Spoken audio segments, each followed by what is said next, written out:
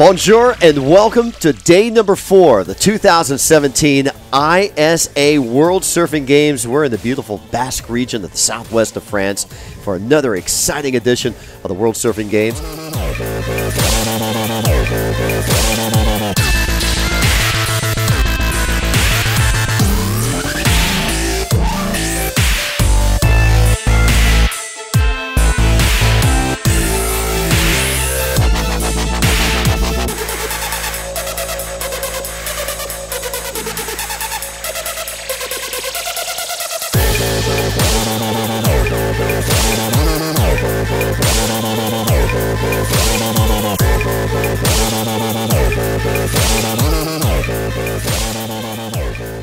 This is history. Afghanistan and the World Surfing Games in 2017. I mean, we're seeing history being made today in Biarritz.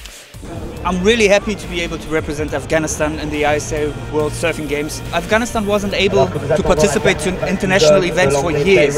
So with each sport that we Afghans are in and we represent our country, that hopefully brings happiness, joy, and maybe hope and perspectives to our people in Afghanistan. This is why I'm so stoked that I could participate in here.